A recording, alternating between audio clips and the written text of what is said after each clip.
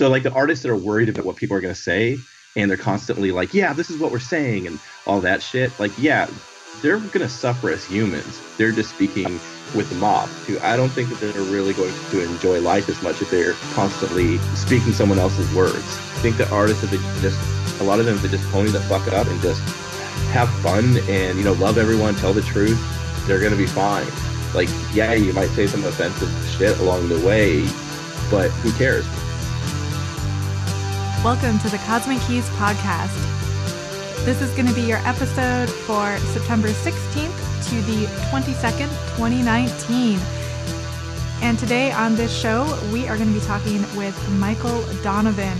He is the host of a great podcast called Walking Home, and he's also a fashion photographer, a full-time artist, and an all-around fun person to speak with. So definitely stay tuned for our chat. We go over culture, art, we rant about Chicago, among many other things. And of course, we delve into spirituality and how it intersects with art. So stay tuned for that. But before we jump into it, we got to do our forecast. So we had the devil card last week. And, you know, when he shows up, you know it's going to be a wild ride. So, Dan, have you been feeling that devil card energy? Well, I kind of alluded to this last week, but right when I saw that devil card, I thought, uh-oh, my vices are a bit out of control. You know, like I was saying, I was a bit off the rails, going out a lot, not sleeping enough, not dieting well. And maybe this is TMI, but this week I decided to smoke the rest of my weed and not buy more. So I've been off the ganja this week, and it really has made me reflect on, you know, I'm not knocking marijuana or cannabis, but when you do stop smoking, you can't just be relaxed all the time. So that tension and that energy sort of needs to be released one way or the other. Like I kind of found myself craving like sweets, you know, it's weird. It brought to my attention, the dopamine rushes that you get from stuff. And when you're not stoned all the time, you get that anxious energy and then you have to do stuff. So it actually kind of propelled me to get more of my personal stuff done and addressed. So it was actually a very productive and constructive week thanks to the warning from the devil card. So I didn't have any bad luck or scary demonic activity. It was more like, hey, keep track of your vices, keep track of your habits so that you don't go off track. But how about you? Yeah, you know, similar in a certain way. I mean, not with the weed thing. I don't smoke weed very often, honestly. But what I do is I usually have a glass of wine with dinner, like every night. And sometimes, because I love to cook, so I'll pour myself a glass of wine while I'm cooking. But then when it comes time to eat the dinner, it's gone. So I'll just top it up a little bit. So really, sometimes I'm having 2 glasses of wine per day, and that is not healthy. So I've been cutting down on my wine drinking and trying to be a bit more conscious of that. And it's not something I do every day, but I definitely like to drink a little wine when I cook, and I'm a big cook. I love to cook. So yeah, you know, the devil card has made me a bit conscious of that, and I feel like he was a welcome presence overall this week. Yeah, it's kind of like the thing. It's like, I had a hard day at work. I deserve this bowl and this 6-pack or whatever. Maybe not a full 6-pack, but before we got the devil card, I was in that mindset. Like, I earned this. But when you cut yourself off, you got to do something with that excess energy. So I found myself, you know, like planning. This was like the first week I actually did the Virgo stuff. Really, I mean, I rearranged my entire studio to move in a new drum kit, which is arriving today. It's kind of a big deal if you're a musician, man. Like, new drum kit, man. Drum kit, yeah. But yeah, lots of rearranging and scheduling and burning off that excess energy by not getting stoned or buzzed. So, well, I think this upcoming week is our last Virgo season week. Is that correct? Because the autumn equinox is going to be on the 23rd, which is Monday. And isn't that when Libra season kicks off? It is, yeah. And we recently also had Mercury, communication planet, and Venus, love planet, both enter Libra. And Libra is Venus's home turf. So even right now, as we're looking at this week ahead, it is a little less Virgo, a little bit more Libra. So the shift has begun, and by the end of this week that we're forecasting, it will be even more of a shift. So before we get to the astrology, though, we have to pull this week's card of the week. Okay. And last time we pulled the devil card, we got it 2 weeks in a row, and it was kind of creepy. I hope that doesn't happen again, although, you know, this wasn't too bad of a devil card week, so maybe it'll be just more abstinence from our addictions. Well, are we ready to see what we end up with? Let's see. Ooh, Knight of Wands. We are moving on. And we had him recently. Okay. This was the big dick energy. Yes, it was. And it's hilarious because one thing I was going to say is I felt that last week's devil card was intimately tied to the Knight of Wands, because it was like the Knight of Wands was like manic, kind of like overactive, and it's like, hey, you're like getting buzzed every night. Even though you're busy, you're like burning it off in an unhealthy way. So I felt a connection between the Knight of Wands and the devil, and now here the Knight of Wands is all over again. It's been a nice sandwich. Yeah. That's crazy, actually. But give us a refresher. What is this card all about? Yeah, so this card is all about confidence, the Knight of Wands, and because it's a court card, it's the Knight.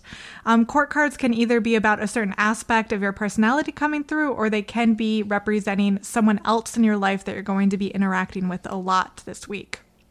So the Knight of Wands is someone who is very confident in themselves, kind of a bit of an extroverted personality, a bit of a bro, I would say, almost like out for a good time, doesn't really care too much about people's feelings, might even trample over people's feelings a bit, but you know is going to go far because they're just going to like smash through. They're like those 90s Kool-Aid commercials, right? Oh, yeah. Yeah, that's the Knight of Wands. I feel like he's just like shows up and he's like, okay, the party's going to start because I'm here. He's getting all the attention. People's eyes are just drawn towards him. And yeah, he's going to break a lot of stuff on his way. He's going to piss off some people, perhaps, break some hearts. But this is a fun personality to embrace when you want to be extroverted, when you want to network, when you want to get shit done. The Knight of Wands is going to catapult you towards that. So it's a fun energy to embrace, but like with the Devil card, which showed up in between these guys, is it can get out of control real quick. So again, it's important to remember not to go too deep, too far into this kind of overly aggressive, perhaps, energy. To enjoy it for what it is, to help it catapult you towards your goals, but to tone it down when it needs to be toned down.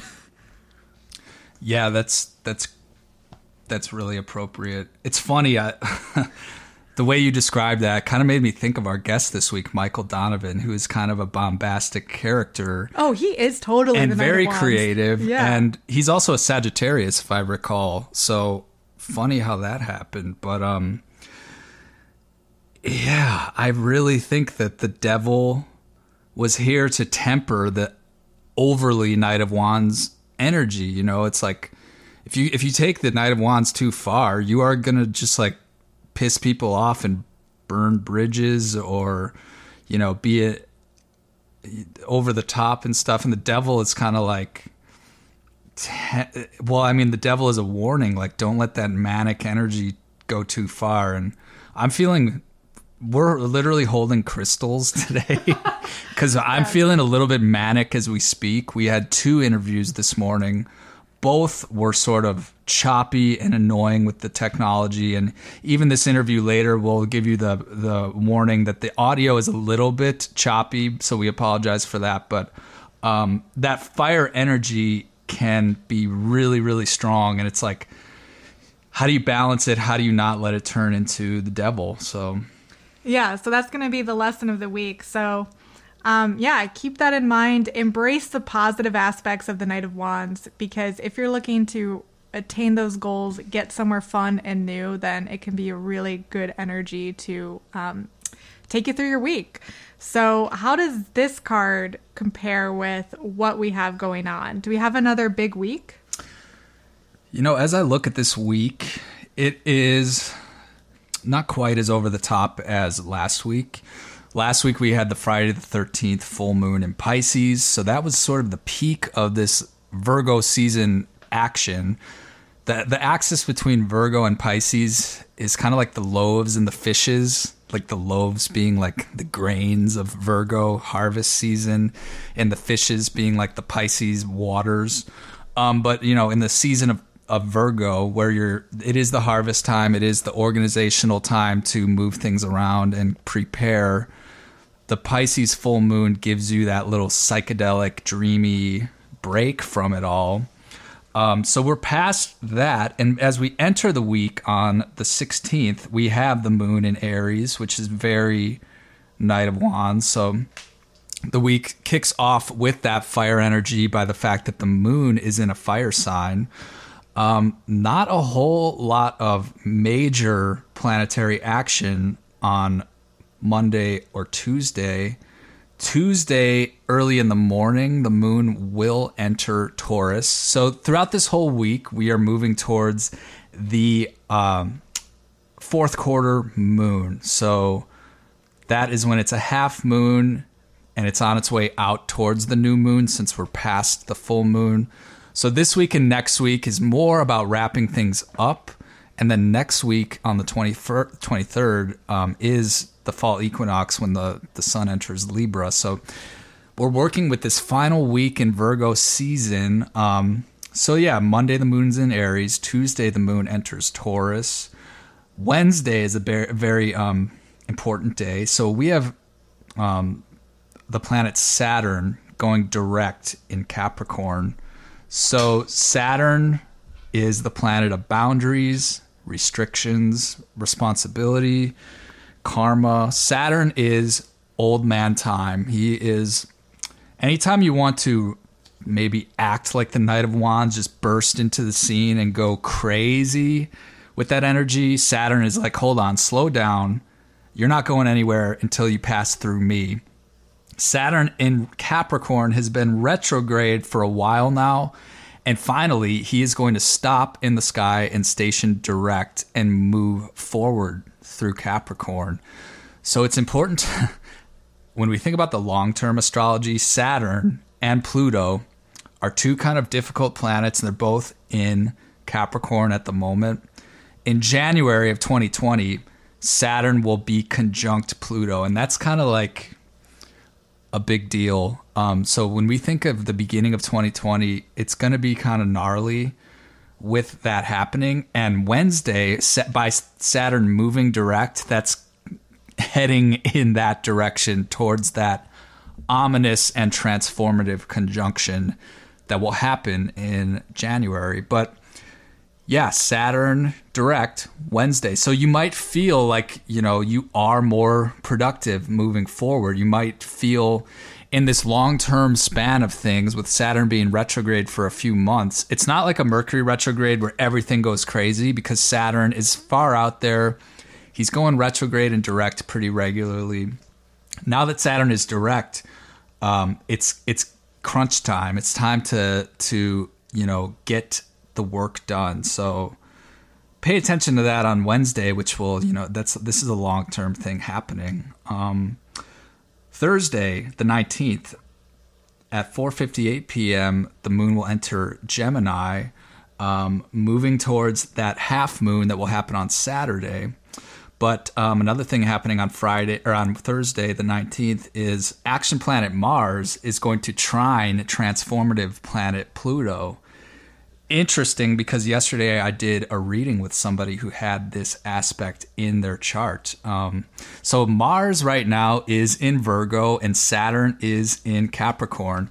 Both of those are earth elements. So because they're at the same degrees in the earth signs, by the layout of the zodiac, that causes a trine to happen. So when a trine happens, the elements are matched up and the energy flows nicely together. So this is your Knight of Wands energy right there. It's that bombastic Martian energy, but it's not just like the cocky Knight of Wands showing off. It's actually like deep, real, and raw energy to actually do something significant that day. So it's a very powerful day on Thursday. So tap into that. You know, Mars in Virgo, Pluto in Capricorn. They're in the earth element. You need to do something earthy and active. You need to make moves on Thursday. So pay attention to that energy on Thursday and try to make the most of that. Then on Saturday, according to this calendar, the UN International Day of Peace is the fourth quarter moon happening late at night. So that's like, you know, the half moon. It's kind of a point of tension, and it's making our way towards the new moon in Libra, which happens a week from then on September 28th. But so yeah, we're making our way out of this lunar cycle. Keep in mind that you should be wrapping things up, tying in loose ends, and getting ready for the new beginning that happens a week from Saturday. Another thing happening, Jupiter is squaring Neptune. So this has happened twice already in 2019. Jupiter being the planet of expansion, and it's the ruler of Sagittarius, and Neptune being the spiritual, psychedelic, visionary planet that's way out there. Jupiter and Neptune squaring each other has been a signature aspect of 2019. And honestly, it's called in spiritual things this year. That's been a common theme throughout the years, these spiritual things happening with these two spiritual planets. But they are making a hard aspect to each other. And it's like, yeah, if you're getting these visions or if you're getting this inspiration that is in the spirit realm, it's going to be messy, and it has been messy. So astrologers can kind of blame Neptune and Jupiter squaring in 2019 as maybe a cause of some of like the weird, messy, dreamy laziness, maybe, because Neptune is kind of a lazy planet. But this is the third and final hit that will happen in 2019.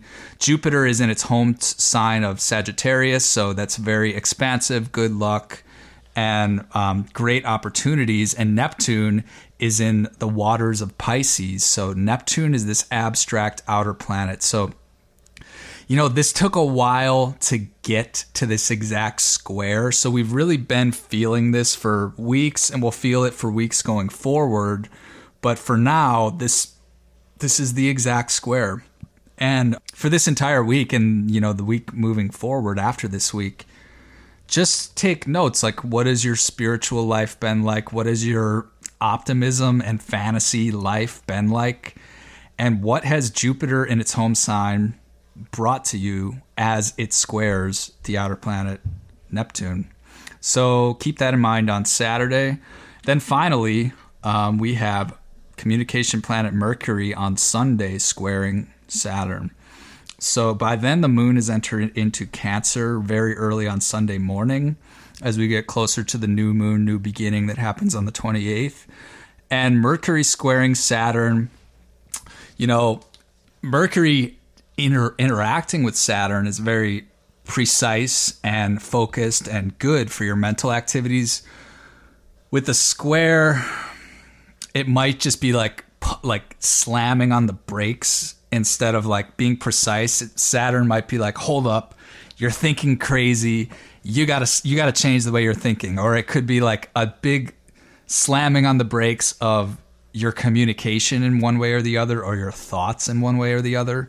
So this is a little bit more of like a be careful red flag aspect. It's not terrible, but if you have sort of like a crunch on your mental capacities on Sunday, or if you feel like anxious energy in your mind, it's probably due to that, because the Mercury is in Libra now and Saturn is still in Capricorn. So pay attention to your mind. So that's kind of it. I mean, for the Knight of Wands, I feel like the Aries moon at the beginning of the week will fire you up, and then Saturn going direct will kind of like kick you into gear and put you on a new path forward. And then obviously Mars trine Pluto on Thursday is very energetic, and yeah, it's a little bit toned down from the past couple weeks we've had, but I'm liking this week as we look at it. Yeah, definitely. It should be fun, and as long as you don't take it too far, I mean, it's a good time. And of course, the following week, starting that Monday, the 23rd, is going to be the autumn equinox, which is a really big day, especially for any pagans out there. So, have fun with that. And if you want, I've been sharing some YouTube videos about things you can do and activities and crafts for the autumn equinox. So you can check that out on my YouTube channel under Scarlet Ravenswood if you'd like some ideas for the upcoming equinox. And of course, we have our new website up for our podcast. It's cosmickeys.podcast.com. So definitely check that out if you haven't yet. We put a lot of hard work into our website, so we'd love for you guys to check it out. And we stay tuned because we have a super fun conversation coming up with Michael Donovan, and it should be great. So I'm curious to hear your thoughts on this week. So again, keep in touch, message us on Instagram. We want to hear how you're interacting with that big Knight of Wands energy. You were going to say big dick. I was going to say he's got the big dick energy. I mean, you just look at him. You got to Google the Knight of Wands, I mean, in the Rider-Waite deck, those wands are, all wands are phallic, but I mean, some of those wands are more than just phallic, if you know what I mean. Yeah, so the Knight of Wands, it's a good time. Enjoy it, enjoy your week, and stay tuned for our interview.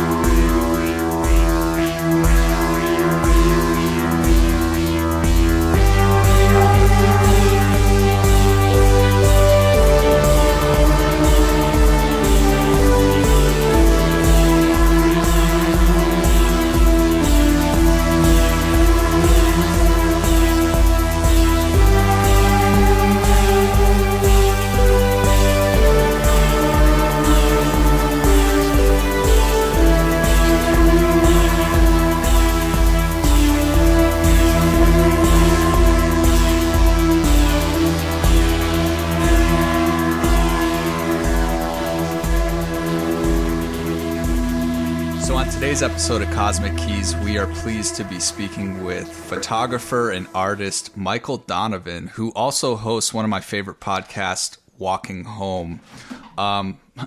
Michael is a fashion photographer, very successful, very great work, lots of Instagram followers, lots of success.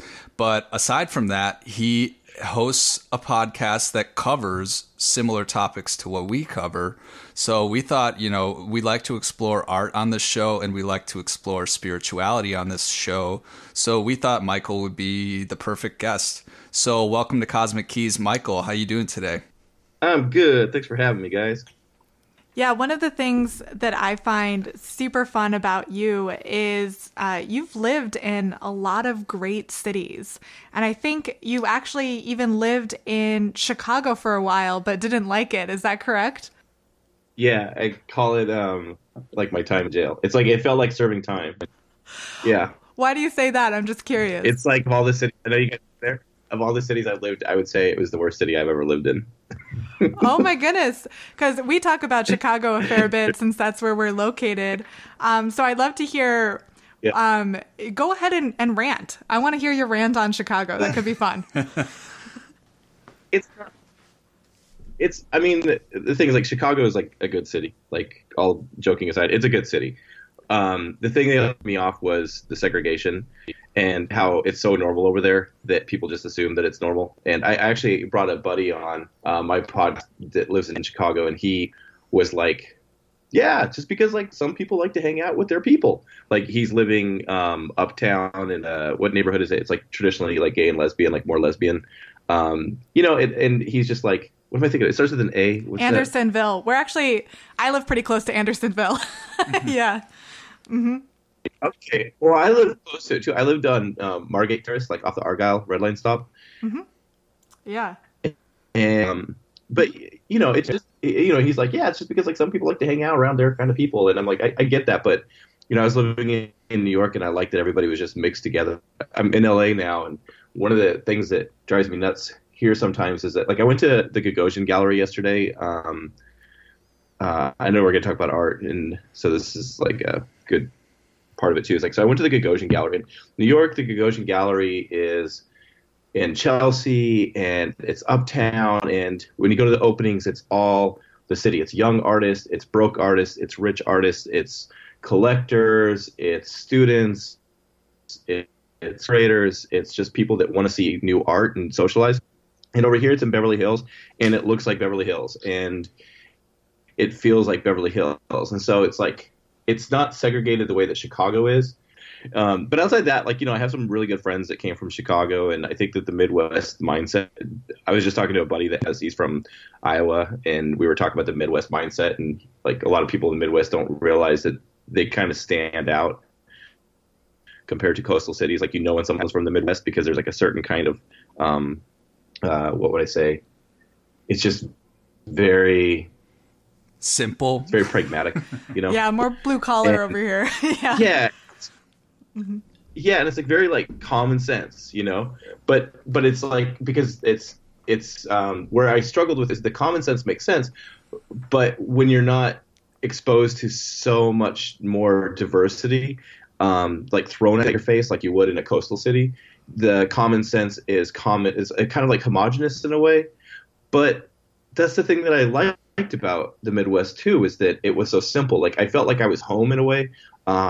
Like when I moved over there, I felt like, okay, this makes sense. Like, if I grew up in Spokane, Washington, I was like, it kind of feels like that. It's very blue collar. It's very like, just get it done. And so there's a lot of parts I did like, and then it gets me about the parts that I didn't like, because then I talked to other friends who had a completely opposite experience. They didn't see what I saw. So it's all perception, And well, when you were living here, you were pursuing comedy at the time, right? Yeah. I was doing stand-up in Portland, and then I knew that I had to move forward. I wanted to do comedy and like really take it to the next level. I had to move to one of three cities. So there was LA, which would be just LA and it'd be film. Chicago, which would be second city, and which would bring me to SNL. And New York, which would be stand-up. And I was doing stand-up, but I wanted to be on SNL, and then also I was curious about like the film world. So I flipped three coins. In my head, I was like, the last one I really wanted to be in, to be realistic. And this is, I don't mean to like shit on the people of Chicago. I don't want this to come off like that, but the last one that I wanted, like, I kind of wanted to move toward, but I wanted that SNL thing, so I wanted Second City. So I flipped coins, heads or tails, and Chicago just ended up winning out on the whole thing. And sometimes I wonder, like, it was just really hard. It was just a hard city for me, man. Like, it was a different world because there's improv versus stand up, and that was really weird working with teams and shit. So. But like, yeah, sorry, dude, if I come off as like, no, we wanted that kind of response. And it's funny, like, I can complain about Chicago all day. I am from here, so I'm even a little bit more cynical of it. And I'm also a Second City conservatory dropout, so I kind of like I don't hate the improv community. Is that like worse than a college dropout when you're a Second City dropout? Well, it's not dropout. It's I got into the conservatory and then didn't make the second audition or whatever. And okay, I just the improv community. I actually still a Second City dropout, like a Second reject. City failure. Yeah, that's a way better word. And I'm you gotta walk around with like I was by Second City. Yeah, but more and more, I think learning improv was a really valuable thing. But I'm glad that I didn't like try to pursue it, because Second City is basically like a big factory that makes its money off of selling people the dream of joining SNL. But it's so minuscule how many people actually do. Even if you like ascend to the Second City top spot, it's like it's almost, there's so many like broken dreams in the Second City system, and it is all about the money. And even when I meet, like, I just get really kind of annoyed by improv people, because you can't be serious with them. Everything has to be a joke, and it's like, woo, I'm an improv person. And it's like, can we be real for a second and not be improving? So that's the thing about being on, like as an artist, about being on all the time. And the thing about like Second City, or more of the improv world, is that the improv world, and I have mad respect for the people that can do well in the improv world, but it is like the noises you make, like that thing, that is so improv. And it's different than stand-up, where stand-up, it's more like suck my dick. And my personality type. So I can tap into the, and the goofiness, but that goofiness is like, it can only go so far. And a lot of the friends that I made out there, the friends I did make that were really cool from Second City, most of them were more suck my dick personalities. But the goofy goofball thing is just like, I like it to a degree, but that was the thing that kind of like threw me off about Chicago. And it was something that like a lot of Chicagoans do, which is they would kind of like shit on the city. And if you look at like New York, what's funny about New York is New York won't shit on itself. It's to the point where, like, if you look at LA versus New York, right? LA, like, people in New York, if you say New Yorkers are just full of shit, they'll be like, what the fuck are you talking about? If you say LA people are full of like fake tits and Instagram influencers and dumb people will be like, and they'll be able to laugh it off and then move on, and they'll make fun of the woo people out here. They're able to make fun of it and then just like move on. They don't kind of like dig themselves. But what was interesting is then you take the step down from Chicago and they would make fun of themselves, but they kind of like did it in a, like the city kind of does self-deprecation at like where it's not even like healthy. Do you know what I mean? Do you guys ever notice that out there? Was that just Yeah, we have a bit of a complex because we know we're not New York. And people like, it's not just, Americans, like Europeans too, or anyone from around the world who travels to America. They always hit up New York and LA or New York and San Francisco or something like that, the coastal cities. And so few people actually stop in Chicago or think of Chicago as anything other than like a giant murder fest 24/7. So we do have a bit of a complex because we're like, we have some of the best architecture in the world. And I will say, in my view, the best boast Chicagoans can say is the architecture is stunning. Like when you think of a metropolis, I think of what Chicago looks like. And obviously New York has skyscrapers, but if I can just shit on New York for a second, it smells horrible because y'all don't have alleyways to put your trash and you put it on the sidewalk, and Chicago smells great. So, but yeah, in general, as Chicagoans, we have a bit of a complex. So yeah, you're right. We do shit on ourselves all the time. That's the thing, is it because you just nailed it. Like, I agree 100% with everything you said. The architecture, and I learned my foundation in art and photography. I mean, it's from all over, but a lot of it I learned from the streets of, because the architecture creates a different way of light. Like any photographer that might be listening to this, or artist, I encourage you, go downtown and just chill the fuck out and hang out and move slow and look at how light moves over there, because light is, we're going to talk about spirituality and all the mixes, but I'll jump in right now. And like the whole thing about photo and graphy, right? So photo is light, or God, like God is light. And then graphy is the study of, or the writing of, right? So you want to go find places with really good light. And you go downtown Chicago, and I would say of all the places, better than New York, better than what I can find. I would say certain times of the year, Venice has like a very special light. I can't explain it. It's kind of like the things kind of it's a very glowy kind of light, and people kind of shine, and it's just very surreal. But Chicago itself has really, really, really good light. So as someone who is studying light or spirituality or anything, I'd say go downtown Chicago. And that's the thing, is that I think if Chicagoans just kind of just pretended like Chicago doesn't, or that New York doesn't exist, and that they're not in competition, because you guys aren't in competition with it. It's just two completely different percent. It is what a city is supposed to be. It is a metropolis. It feels like you pulled out of it's a timeless place for sure. And Man, I think that there's a lot of I learned a lot there, and that's also goes into the whole prison aspect of it, like feeling like his prison is like I was there for 3 years, and people that I'm assuming people that are in prison for 3 years learn a fucking lot about themselves, a lot more than if they're in paradise. And so I think that it's a place that you can really learn, especially as an artist, man. Like there's some shit down there. Yeah, for sure. Like I do a little bit of music, a little bit of painting, and I still like have some friends in the comedy and improv world, so I've still got like a toe in that world too. And the thing I notice is it's a city where you can just like work. It's very blue collar, and it's pretty cheap to live here. And there are a lot of institutions that you can learn from.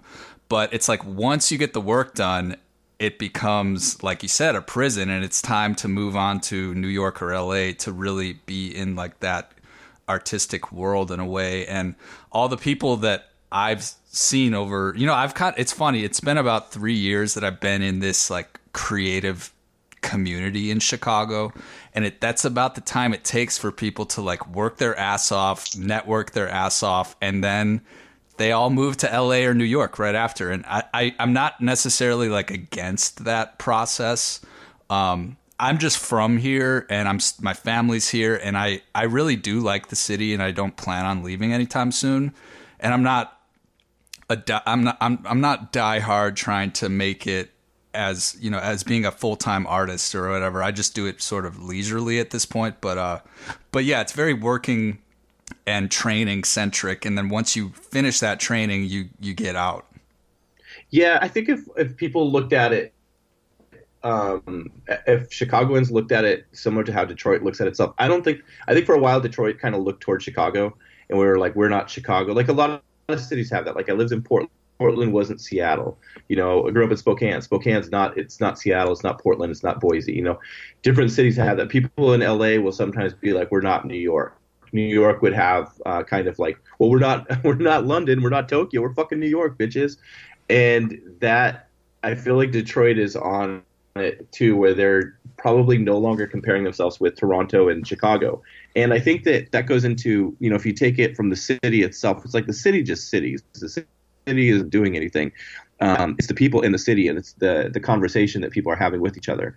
And, like I just watched this stupid thing, the political bullshit thing. And they have this stupid thing about, hey, you're not supposed to say, hey, you guys now.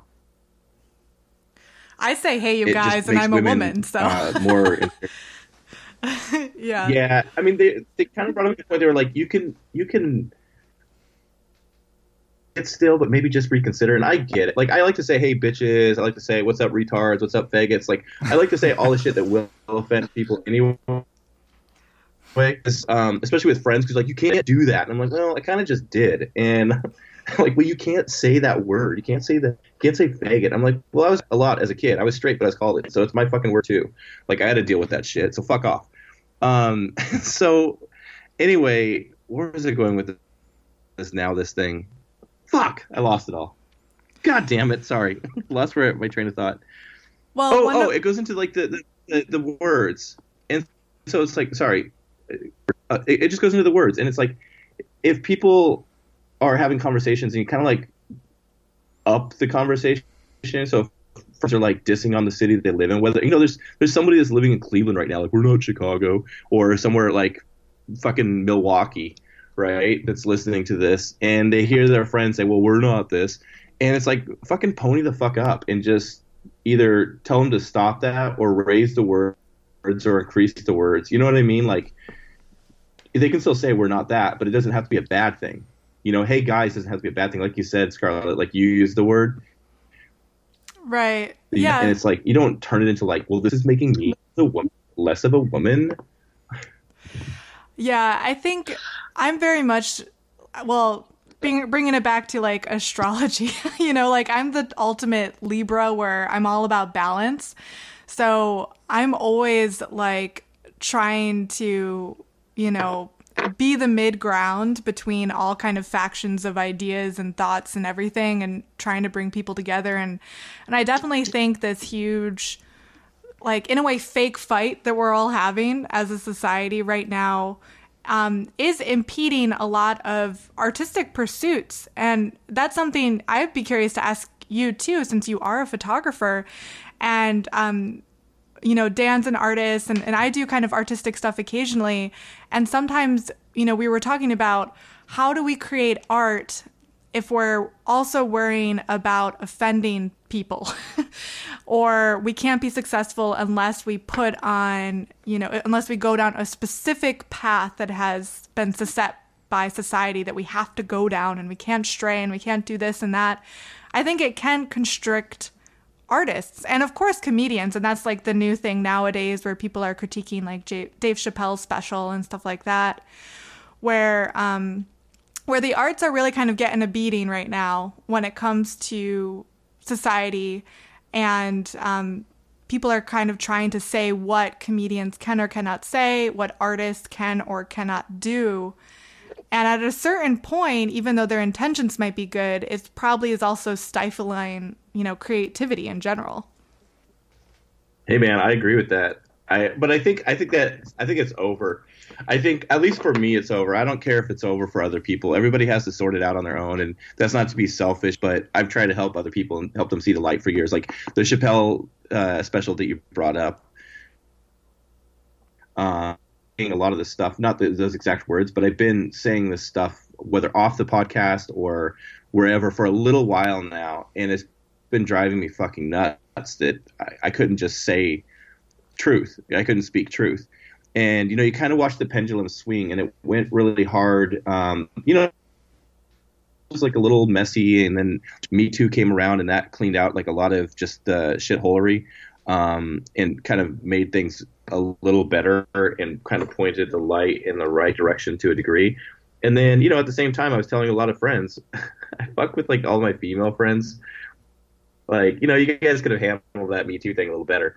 And I get into this thing about how, like there were women that saying, well, if this destroys men's lives that are innocent, it doesn't matter. And you guys should probably disagree with that. You guys should talk about due process and blah, blah, blah, because it's going to end up hurting you. And what ended up happening is it ended up hurting them. Like there was a study that came out, said that 20% of men in offices don't want to hire women, and they don't want to be in the same room as women now because they don't want to be falsely accused of something. And then, people are saying, well, those are 20%, those are shitty men. It's like, well, there's probably some of them were shitty men, but there's also probably some that just don't want to be falsely accused of something.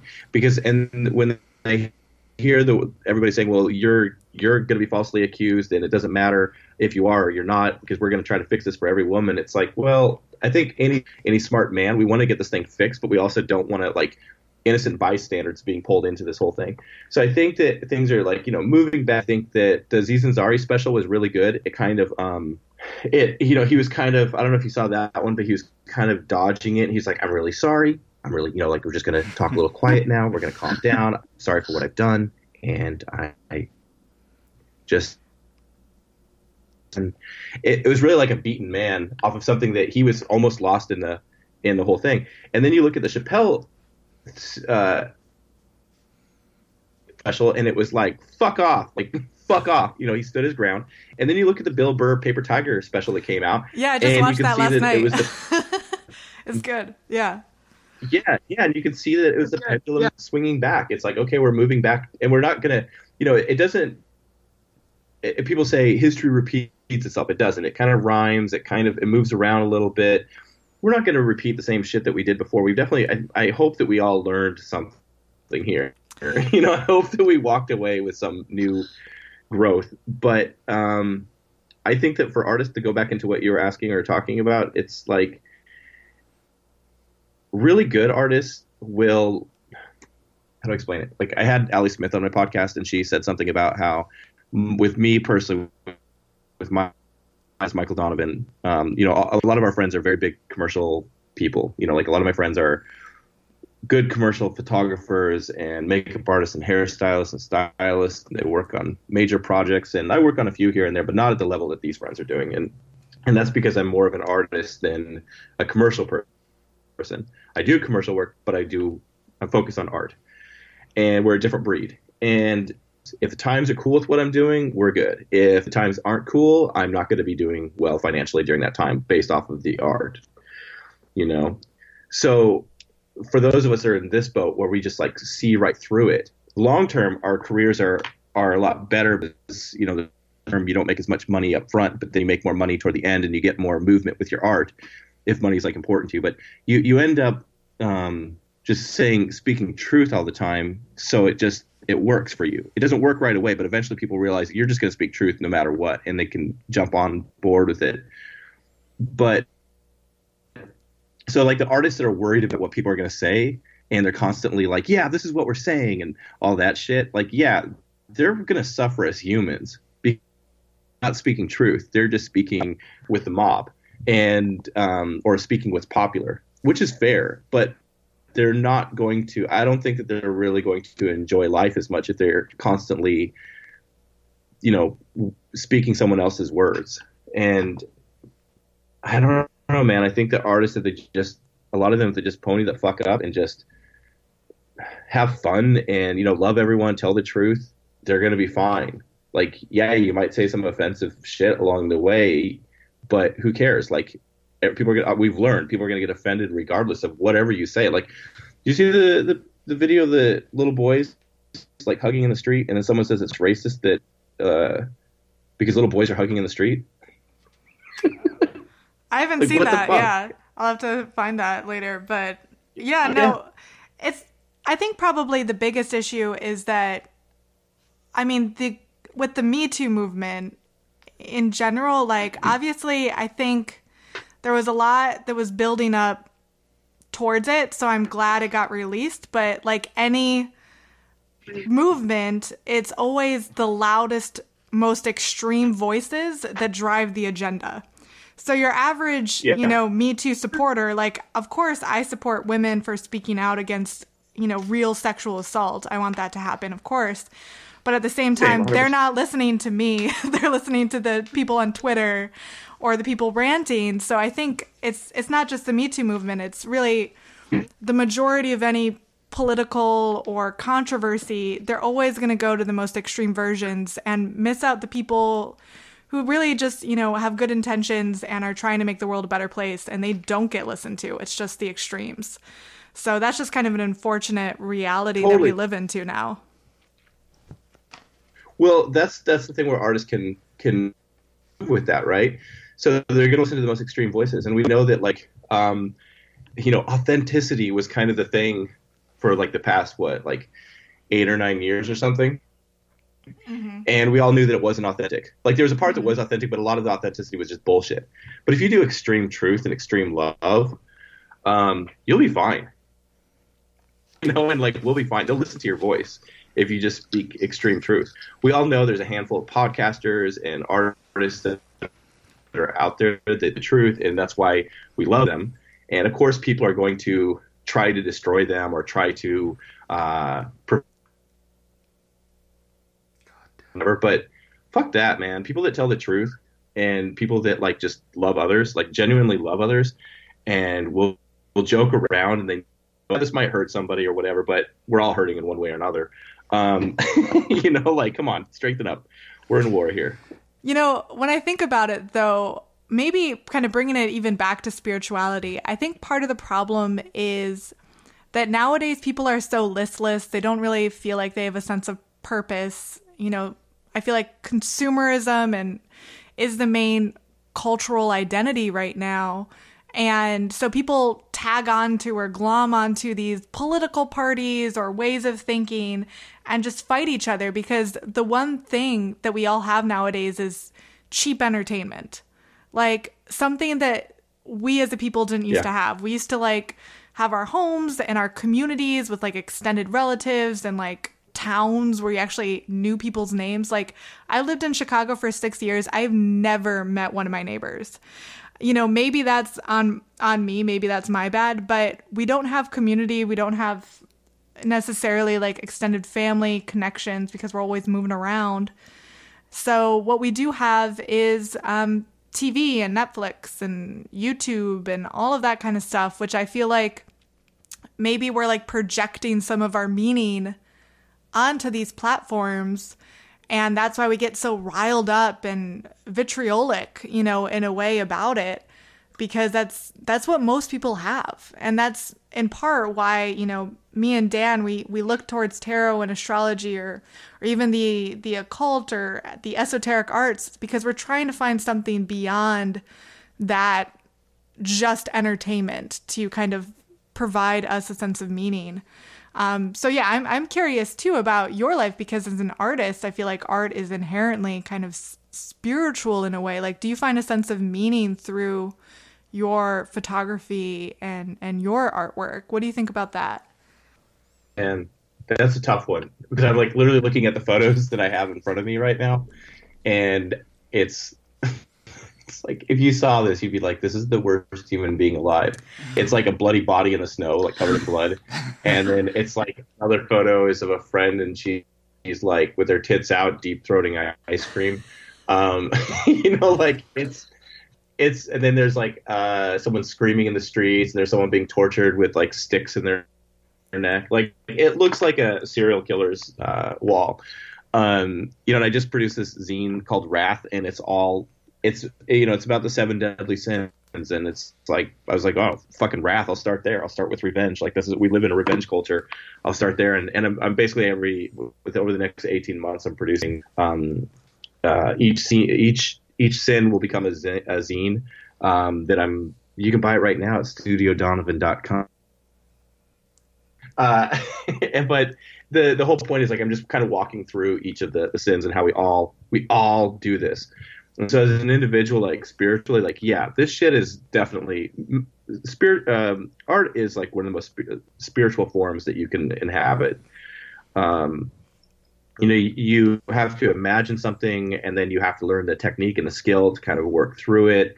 And then at one point, the life happens. Like, you might not technically be able to do what you want to do, or you might not have the skill, or a new idea tangent might show up, and it leads you astray, and then opens up a whole new door, and then you end up, the art kind of develops from that. You know, it's like surfing, or it's like any other anything where you can kind of ride the wave, except when you're done with it, you have something that you can show other people. And that for some reason, some people are not interested in showing other people, and others are compelled to show, like, look at this thing that came out of me. Like, you know, you begin channeling something that it's otherworldly. It's like you're constantly creating flowers. I was like running around, be like, I'm gonna make a flower, I'm gonna make a bee, I'm gonna make like I just saw the picture of a cashew. Did you know that cashews are fruit? It's like a seed from a fruit. Yeah. Look at the picture of it. Look at it. So yeah, I think it's like the whole thing is a trippy spiritual movement, really, in it. And like, for myself, I have this, you know, with the zines. This is like a big part of my life. This is like a big transition when I realized that I not focus on, like, commercial work will come and go, you know, and there's that element, but I just want to focus on these sins that we all walk around with, and that they all have their hooks in us. And that puts me on this path that I can't predict what the fuck is going to happen to me. You know, I can't predict what's going to, I can make assumptions. I have ideas, but it's like, I just have to trust that good things will come from this, and I'll learn a lot about myself and others will learn from this art in some way or another as well. And I'll have good conversations, because I'm now suddenly talking to people about gluttony and sloth and, you know, these things. So I don't know if this all makes sense or not, but art's fucking cool, man. Like, it's a good spiritual trip for sure. Yeah, when you were saying, you definitely tuned into something. When you were describing your photos with like blood and deep throating ice cream, but like you were like, well, you kind of started off by being like, well, that doesn't have anything to do with spirituality.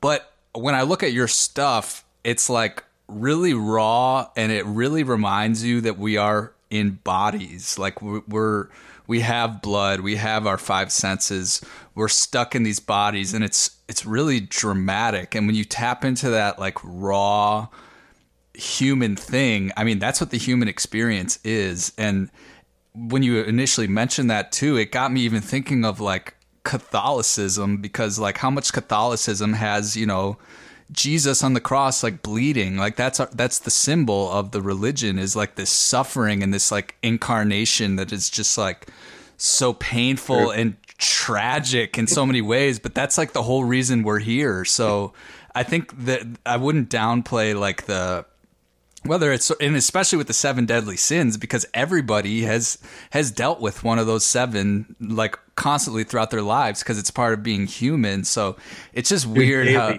yeah, it's weird how like being a human is so raw and just like carnal, but it's like we're all there together. Yeah, I agree.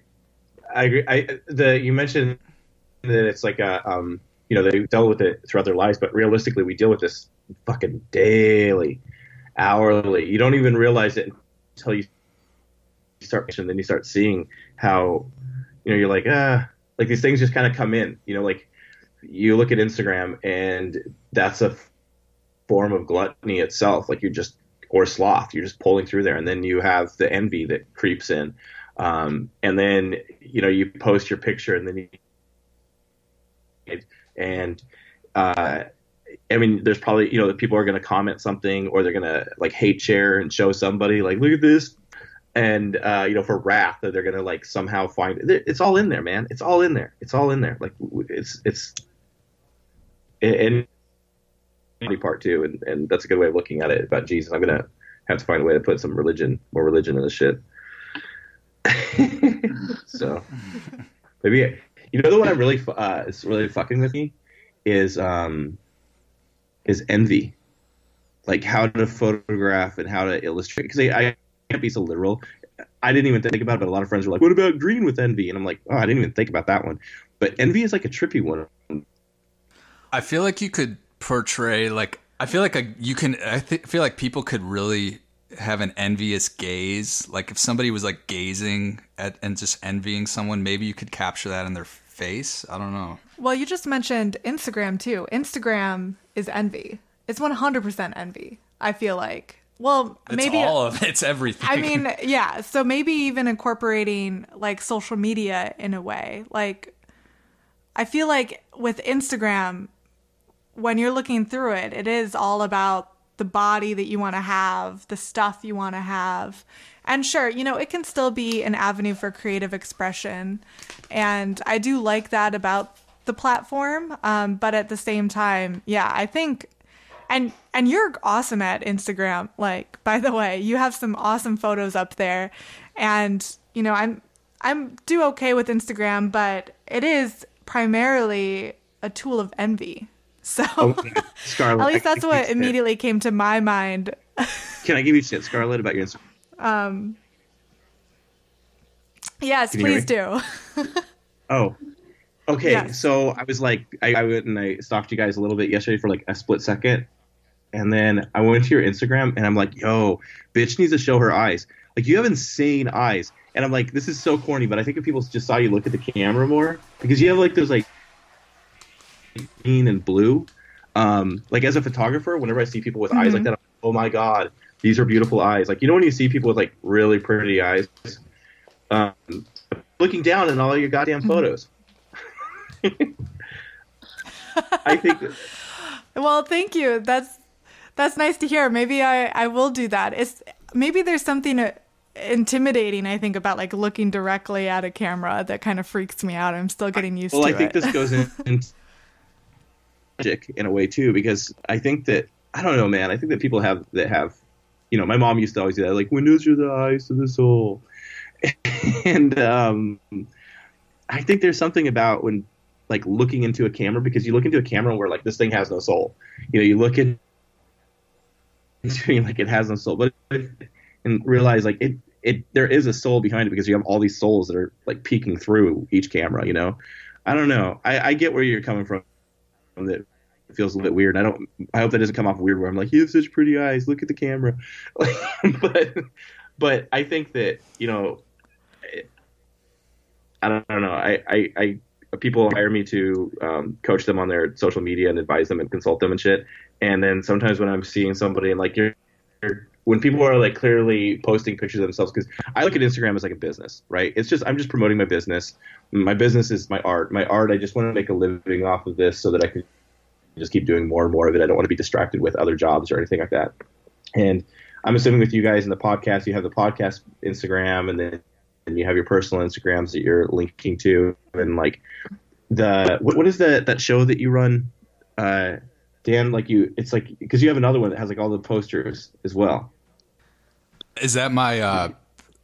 I think that's just my personal page, Shook Daddy. Don't you? Wait, hold on a second. You have a second one. I don't mean to get all like Instagram. Am I? Do you have your shows, your bands? No?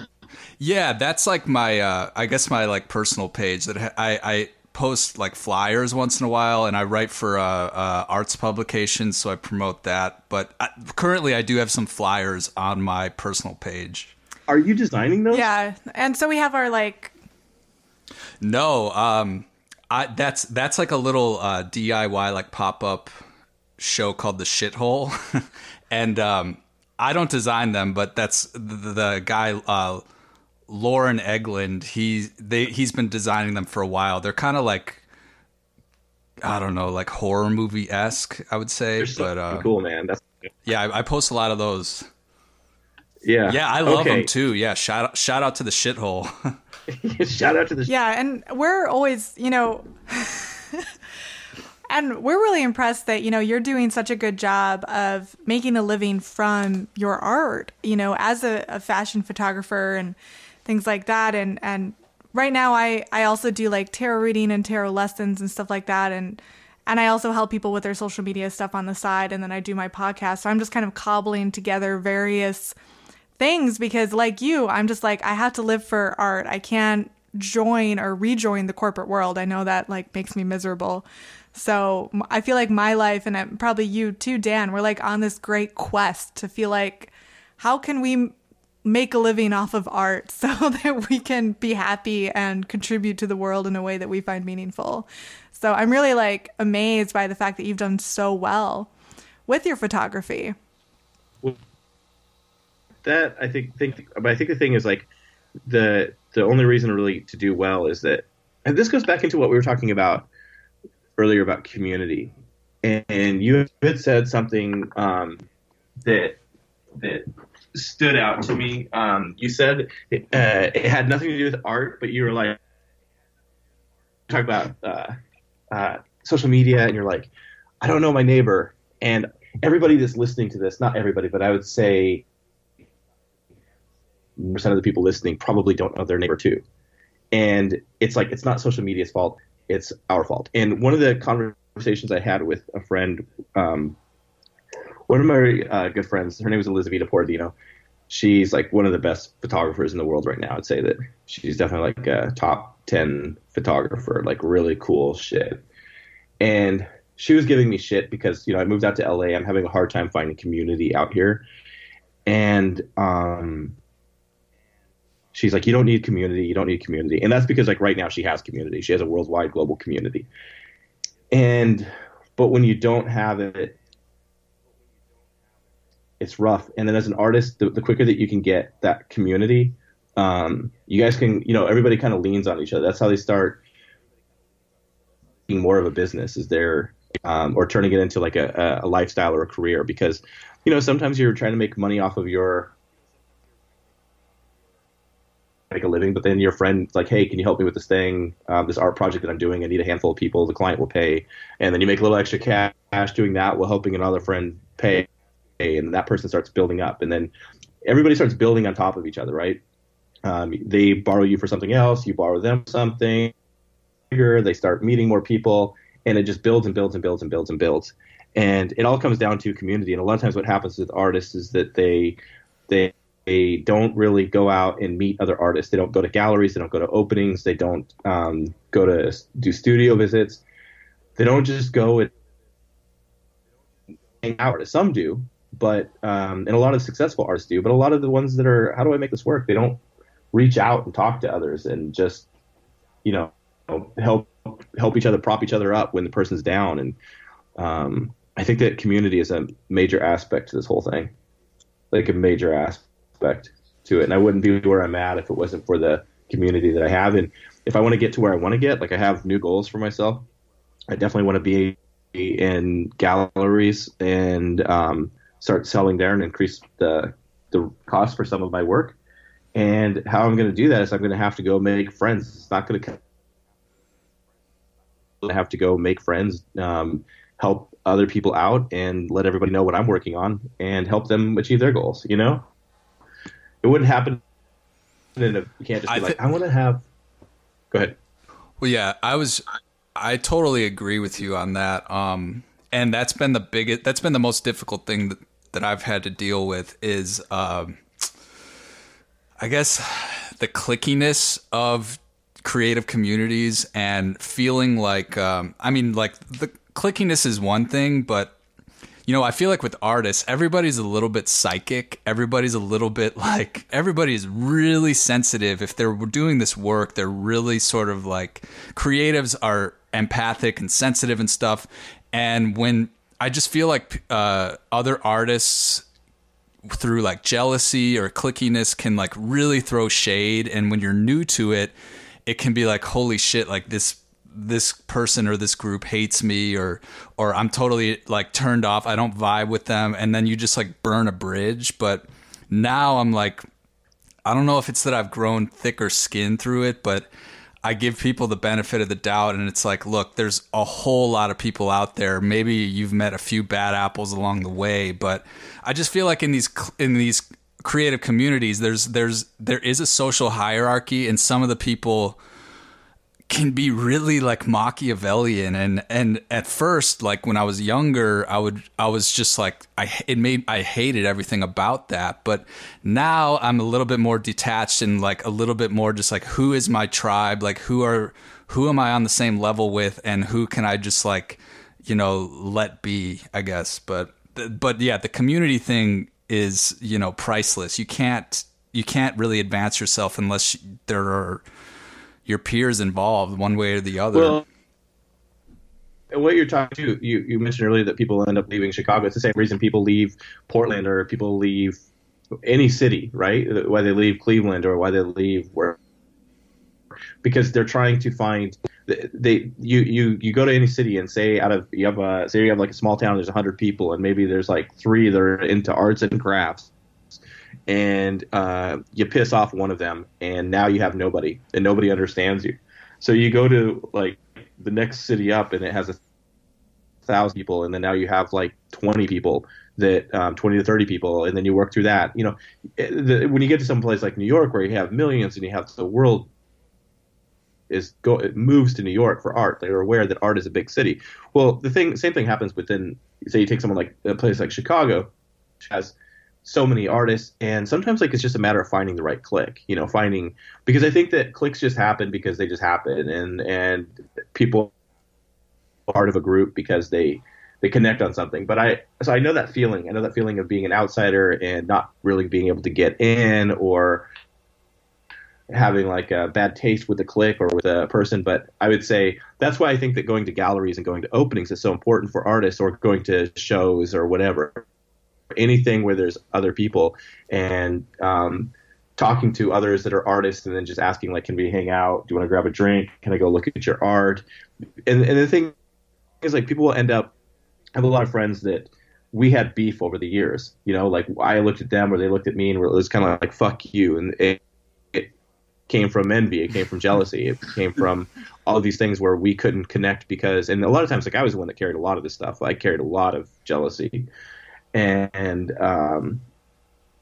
it kept people away, and then you end up later on just you get older, people start having kids, people they kind of, we all grow out of it, and we realize we were just stupid and young and whatever. And if you remember that whenever you're having trouble with other people, a big part is because you was probably just stupid and young. And I don't mean young in terms of age, but I mean there's a part of maturity that each of us have to overcome. Some people overcome something when they're 4, and other people it takes them until they're 40 or 50.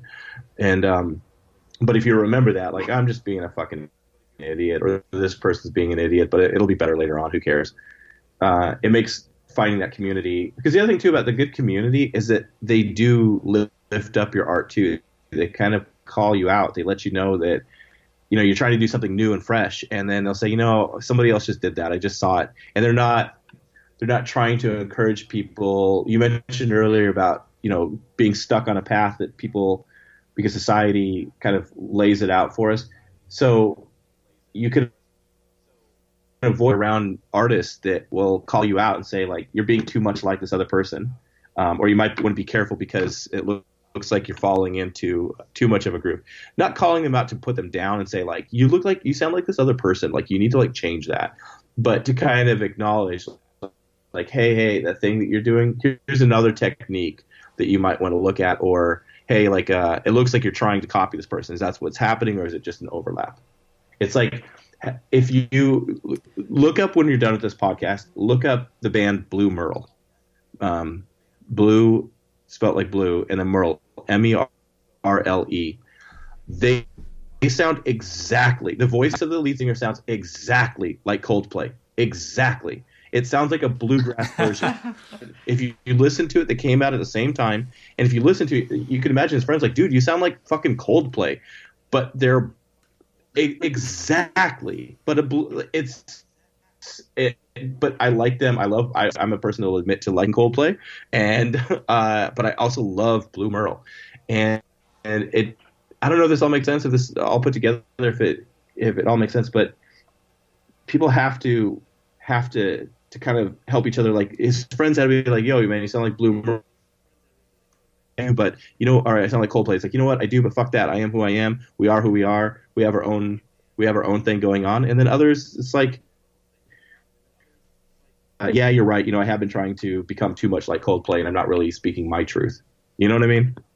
Yeah, definitely. And it gets even weirder when you think about community in terms of kind of like the community I tend to go in and out of, which is like the occult or witchy or like tarot community, because you have to wade through a lot of weirdos to find the gems sometimes.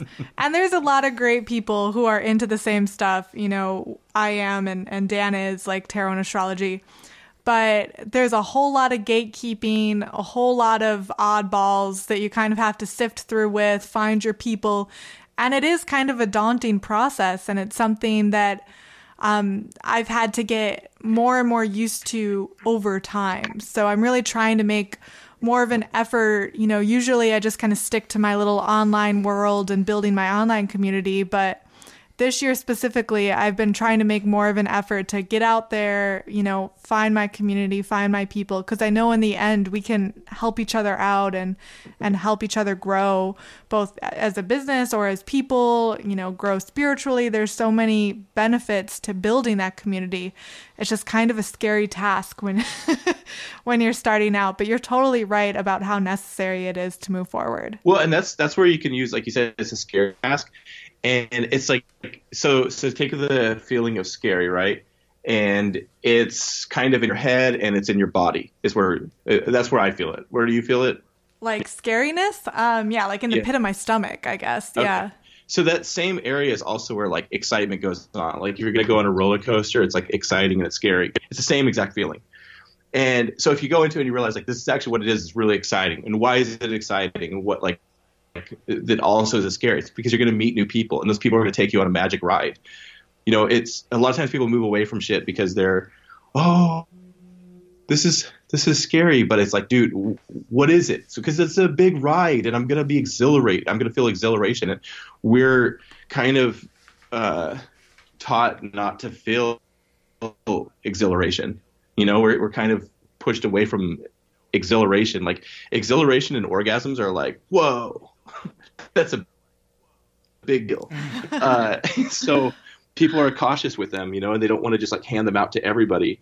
Some people do. Some people are just like running around and doing it all the time, but others are like, I want to be a little bit like sacred with this. And so, you know, with finding a tribe or finding people, it's really like, if you look at it like high school, you show up in your freshman year and say you don't know anybody. You start meeting some people, and some will be your friends for life. And then a lot of them are just like, you try them on, you see how they fit. You're like, yeah, you're a friend, but not quite my vibe. And then you're okay with moving on to the next one. And until later on in high school, at least for me, that I've started to find like the people that I really jived with. And same thing like when I moved to a city, or like you, as tarot is growing on you, I would say you're the first people. Yeah, you're gonna find some like low hanging fruit. There's gonna be one or two that might be like really fucking cool that you'll be friends with forever. But there's gonna be a lot of shit. And like you said, there's gonna be a lot of frauds. There's gonna be a lot of weirdos. There's gonna be a lot of like people that are just. There's gonna be tunes along the way. And then you just like keep working at it, and then you find the people that aren't tunes, and you find the people that are like more your style, and then you're gonna find people that are like way too serious, but they look at them, they have this big career and they're successful, and they've got 1 million followers on Instagram, and it's Marianne Williamson, and look what she's doing, and I need to be like her. And it's like, no, you don't. Like, she's her and you're you, and you'll have your success, and your success will be rated by you, not by. But I would definitely say, like, go find those others. And I mean, with tarot, it's an interesting thing because it seems like there's a lot of people that are really into it now. Seems like I don't know, maybe it's always been like that, but all the people around me are suddenly like pulling out tarot decks and reading my charts. Like everywhere I go, I actually got a shirt with my birth chart printed on it, so I can walk around and just find like all the wacky astrologists, because there's going to be some that are going to be like, the professionals aren't really going to like, they might stop me like, hey, cool chart, like a cool shirt.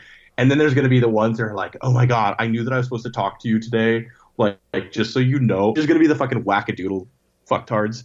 And I can't wait to talk to a few of those ones, So you can find them. You'll find the people. Hey, tarot decks, and then people that like, just you'll gave find me a everybody in the great neighborhood. artistic idea. Yeah. What is it?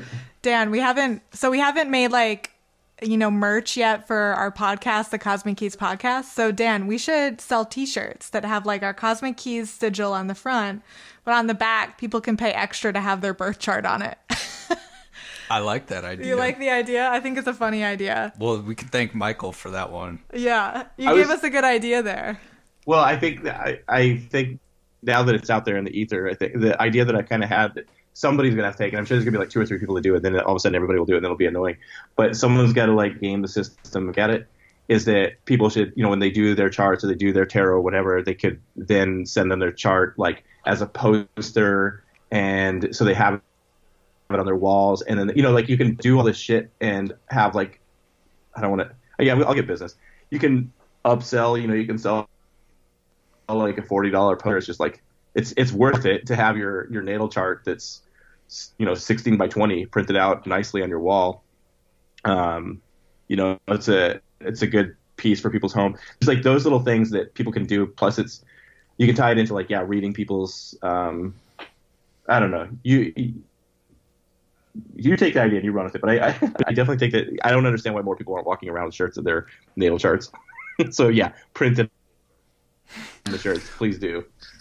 Well, it's funny you brought that up because I forget which episode it was, but on your show you had the astrologer Genevieve. That woman basically give she gave your natal chart reading on the air, and honestly, it was enlightening to me the way you were reacting to it, because it's true. You were kind of like, well, you're basically like a fortune teller, or you're basically like in the same camp as like the UFO crazy people. And then you're like, and she was saying a lot of stuff that I really understood off the bat, but you were like, now you're nerding out over here. I'm like, oh, okay. I can't just drop that on people because it is nerding out. So it was enlightening to me to hear your reactions, because it's one of those things that you think everybody understands what you're talking about, but most of the time they don't. Yeah, people definitely. The astrology world definitely has jargon that. I mean, and that's the second or third astrologist I've had on the podcast, and every time I'm like, I don't know what the fuck you're talking about, man. I'm Sagittarius. What the fuck? Who you're a Sagittarius, a Capricorn rising? I'm like, I don't know what the fuck you're talking about. Now I'm already lost. Just tell me how I'm a great person and I'm fucking awesome. Just feed my ego, and we're good. Tell me I'm gonna have a good year.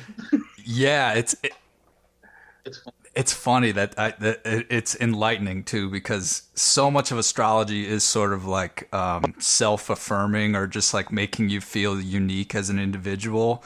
And honestly, that's kind of what drew me in, because my chart is kind of has some hard aspects. So it was, in a way, it's like, well, if I had a normal chart, would I just be bored with this information and not pursue it? But because I have this chart that makes me feel like such a special little snowflake, it's like, is that just my ego driving me into this field? I don't even know. I go ways. I mean, the thing with like Genevieve, for example, when I brought her on, we're actually supposed to meet up again because I'm going to talk to her about branding, and then we want to go over that of the chart. She's like, there's just some things that I wanted to go over with you, but I couldn't do it on the podcast because I wanted you to have a natural reaction. Because obviously, I was like, there's a part where I'm hamming it up a little bit. But there's part of me that thinks it is bullshit, and there's another part of me that thinks that there's truth to it, and I can't decide. And for me, I feel like that's a fair place to be. I don't want to be someone's like, fuck it, it's not real, and be like that asshole. But I also don't want to be the person who's like, it's totally all real, and I need to go to this one person, and they're basically going to guide my life. And, you see that out here in LA. And it's just gross. When people have given up their whole lives to a chart, versus like just go out and, and then the opposite side of the people that are like, well, I'll never look at this stuff because it can't possibly be true, any of this. So.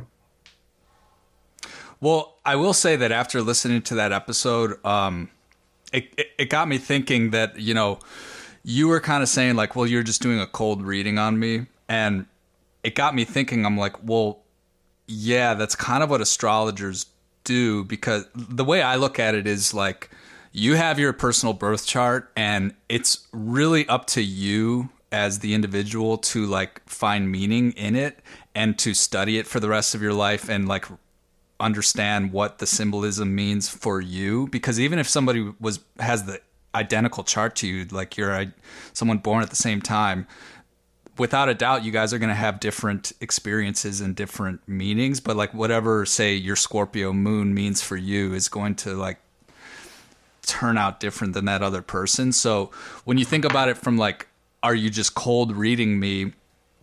I think of it like what I do with clients. It's like, yeah, it's kind of like we're doing detective work. And when we get a hit, we explore that more. And then you take that information and that symbolism and like, do with it what you want. And I don't even want to be that lifelong like guide for people that's giving them all their answers. It's like, ultimately, I want to meet with you, with a client, like a handful of times, help them learn how to investigate their chart, and then they continue to study it for the rest of their life, and then our relationship is over with. So it was just, it was interesting hearing your perspective on that episode, because I'm still navigating these waters myself. I'm still kind of new to it, and I'm really open to the skepticism and the critiques of it too, because maybe it's a little bit more common in a place like LA, but there is kind of like a predatory way that these spiritual guides can really take advantage of people. And I'm kind of like I read charts to learn more about astrology in the flesh, and I don't even really want it to be my like full-time job necessarily, but I do want to get exposed to more and more charts and be like, what the hell does this all mean? And even if at some point I'm like, the conclusion I come to is astrology is fake, then I'll stop. Like I'm not tied down to it, and I would be open to changing my mind about it, but all of the symbols just have always struck a chord with me, so that's kind of why I'm here. Yeah. I feel like it's like kind of like it is an art of its own. It's like a Rorschach test. Like all art is like a Rorschach test. It's like, what does this mean to you? And then certain parts of it's like, well, this intersects with this, and this is what it kind of means. And then there's like an art to figuring it out and how that relates to someone else. So I don't know, man. I think that they're cool. I definitely think that astrology readings are fun. Like there's a fun element to it. I think I took some on Ventura out here, and I was like, I'm gonna go take some friends. Like I always take people over there, like especially when they're like kind of a little bit lost. I'm like, I know the psychics over there. They're fucking chill. They're not trying scam anybody. They'll just kind of put people on the right track, you know. And so I'll take them there, and they kind of have this series like, I don't know what I'm gonna ask the psychic. They get all serious. It's like when people do ayahuasca, they get like, oh, what am I gonna do? What do I need? I need to know. And it just gets like so fucking serious. Like, dude, just chill the fuck out. Just enjoy it, man. It's a fucking Rorschach test. The person's gonna like talk to you. They're gonna like hang out with you. They're gonna like, you know, what are you freaking out about? Is it money? Is it relationships? Is it your job? Is it where you live? Family, friends? What is it? It's like, it's pretty common shit, you know? So the person's just gonna like calm you the fuck down. Those are the ones that jump in there. They become almost like little cult leaders. I think it's interesting too, because I think maybe part of the reason people are more into getting tarot and astrology readings nowadays is because people just need someone to talk to for an hour. Yeah. You know, obviously there is that spiritual component to it, but, you know, really, what are the other options? Okay, going to a therapist. And of course, as astrologers and tarot readers, we're not licensed therapists, but you're going to have a different experience when you go to a tarot reader or an astrologer than you would a therapist. But what is going to be the same is that you're going to be given an opportunity to talk to someone and get an objective opinion on how things are going on in your life, give you some advice, some guidance, and you're going to be given that space to talk about your feelings, really, for an hour or so. And you'd be surprised, especially with like the male clients I have that I do readings for, they never get an opportunity to talk to someone for an hour about their feelings. And they need that. They need that in their life. And maybe they don't want to burden their wife or someone with those feelings. And so by getting a reading, it kind of allows them to let it all out, how they're feeling. And then we use the cards and the symbols and the meanings and the intuition as kind of ways of forming that story in a way that can better connect with them. But it's this great opportunity to just kind of like let it out. You know, we all got to let it out from time to time. And by using tarot and astrology, we're really just kind of digging into this deep psychological symbolism that's within, and helping people deal with their shit is ultimately what we're doing.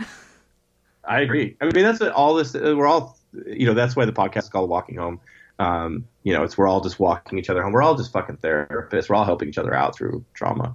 You know, whether it's like comedians making people laugh, or it's like the tarot reader or whoever. Like, if you're in this, like, there's a lot of jobs that we have where we're not really helping people. We just feel like we have no purpose. I think that's why a lot of people are sad, is because they show up to a job and it's like, this isn't really helping anybody. This is just me filling out paperwork or whatever the hell it is that they're doing. And there's an emptiness that they have, and that's why they go volunteer, or they end up leaving the corporate world and they end up doing, you know, our, you know, weird wackadoodle world. Like, you know, we're having this conversation on a Thursday in the afternoon.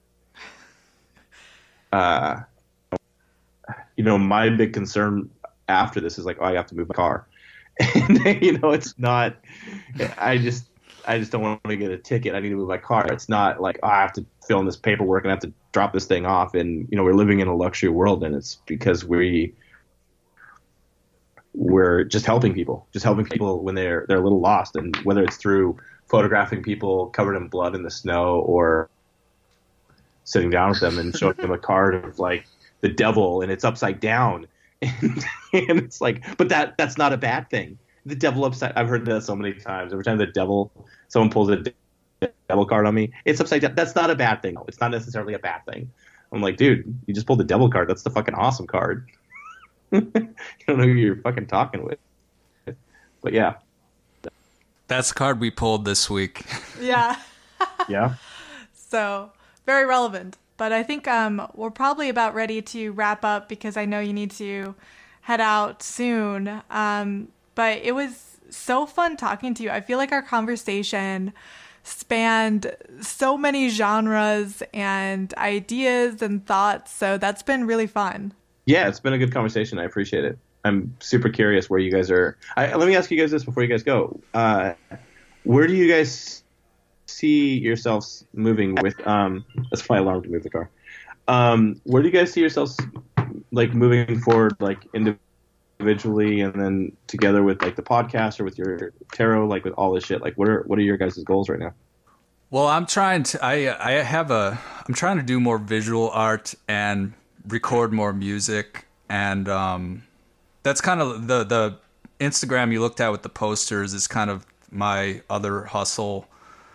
And I'm also like a real estate agent and Uber driver, doing that like scattered throughout this week as well. But for the brand, you know, we just recently launched the website. We offer this is the first time that I have advertised myself as a professional astrologer online. So people have started booking readings from the podcast website. So I want to expand that, and we also want to open an online store and kind of like what you were saying, like start making merch, like posters, clothing, whatever. And I'm gonna because I have experience with like visual art and graphic design and stuff like that, and so does Scarlett. So we want to make merch and merchandise and stuff like that. So yeah, that's kind of what I'm thinking. I got big goals. I could see our podcast becoming one of the top like tarot astrology occult podcasts out there in a year or so. So I'm pretty optimistic. I got big goals for it.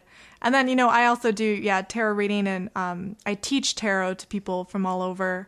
So continuing on that, I think the main goal is, you know, keeping it up so I can live this as my life. Like, I don't see myself going back to a corporate job. I love what I do. I love the podcast. I love creating it. I love doing readings and teaching tarot. So I'm excited about growing that and building that and continuing to live this kind of bohemian artistic lifestyle that I hope will last, you know, for the rest of my days.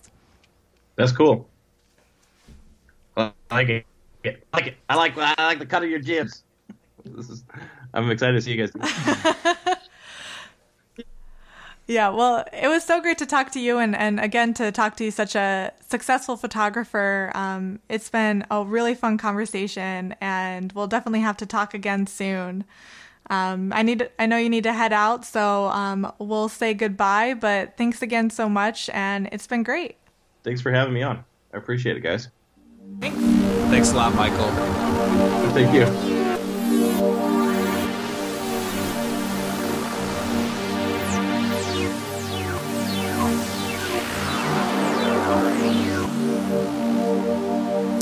All right, guys. Thanks for making it all the way through this episode with Michael Donovan.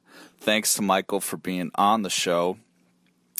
We had a few audio difficulties when we were recording. Per usual, we are still an indie podcast and everything, and I'm actually recording this outro from my iPhone. Usually I can do it from my laptop, but even my goddamn laptop is acting up, so can't blame Mercury retrograde this week, but I can still beg you to join our Patreon so that we can have better resources for this show. Or you could just listen for free. We still will give it to you for free, no doubt. But check us out on patreon.com/Cosmic Keys to join. For just $5 a month, you get our episode extensions that are a little bit more raw and a little bit more intimate and just longer in general. But other than that, make sure to also follow us on social media for all your astro updates if you want to know what's going on. Follow us on TikTok if you want ridiculous clickbait that I make by myself and sometimes with Scarlett. And thanks for being a fan of the show. Thanks for being a listener of the show. And we will talk to you all next week for next week's episode. Have a great week, guys. Take care.